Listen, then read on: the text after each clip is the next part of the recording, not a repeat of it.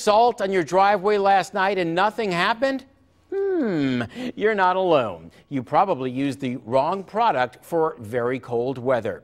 Standard road salt will not work below 18 to 20 degrees Fahrenheit. So for the upcoming cold snap that Sherry's calling for next week, you might want to buy chemical pellets that contain calcium chloride or similar additives. Look for a product that says it is good down to 0 degrees, even below, or it won't work at all on Monday morning.